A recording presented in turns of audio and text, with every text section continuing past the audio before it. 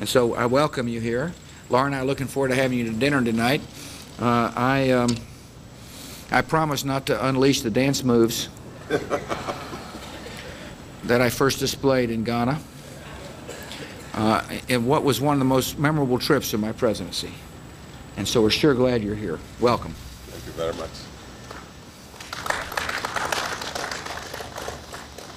Mr. President, I want to use this opportunity to express the deep appreciation of my nation and myself to you as President of the United States and to your great nation for the support we benefited in our relationship with you.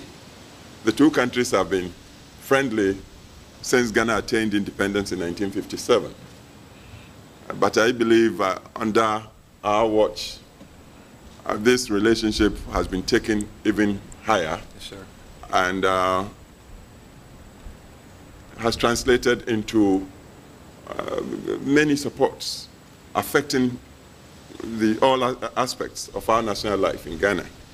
A typical example is the Millennium Challenge account, by which Ghana received or is receiving $547 million to modernize and commercialize agriculture.